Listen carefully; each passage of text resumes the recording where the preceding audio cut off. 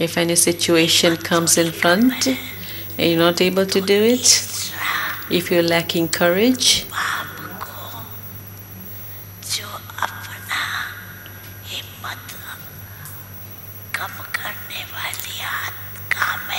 then whatever it is that's making you lose courage, just surrender that to the Father. Give it to the Father.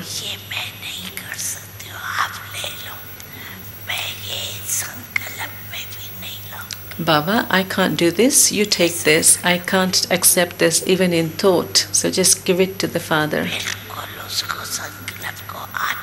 Don't even allow such thoughts to come where you keep that thing with you. Just give it to the Father. If it comes back to you, then don't keep it in your heart. Just give it back to the Father.